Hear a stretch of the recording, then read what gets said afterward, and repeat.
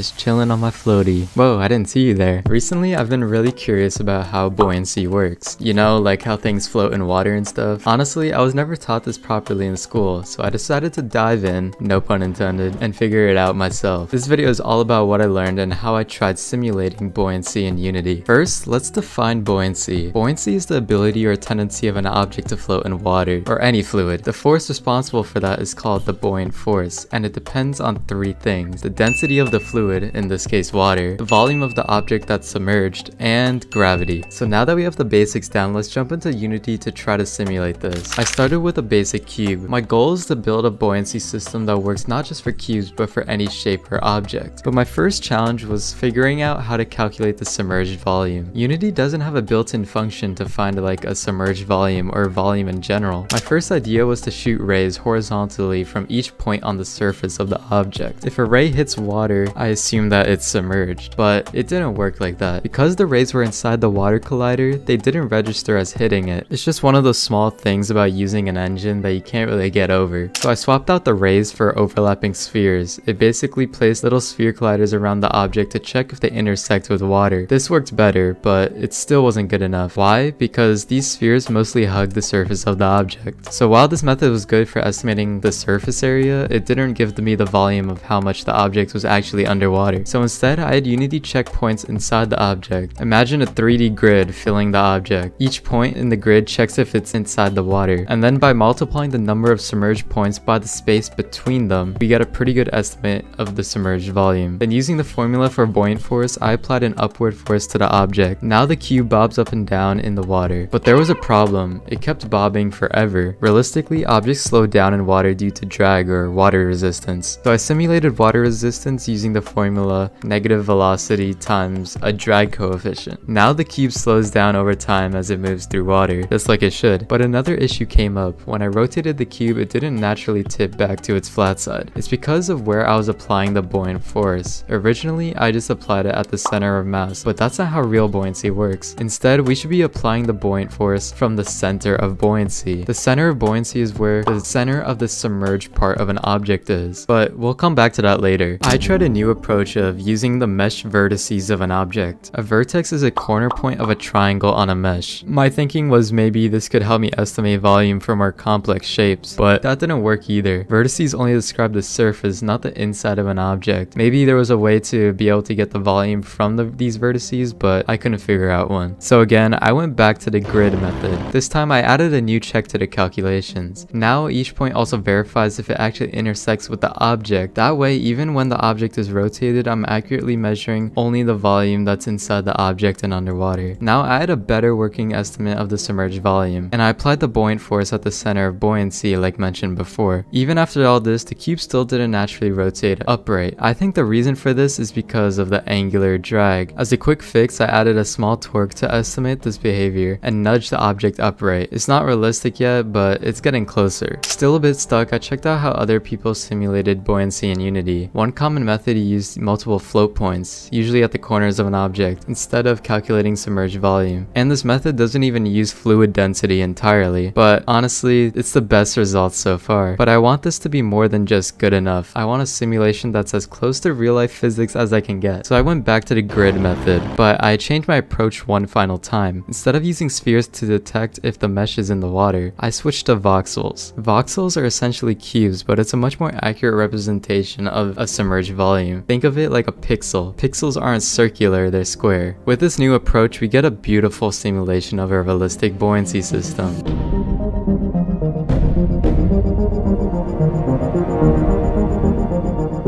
This is how far I took the system. I know there's some tweaks I could have made, but I'm happy with the results. I had a lot of fun learning about how buoyancy works, and I hope you enjoyed the video. Thanks for watching.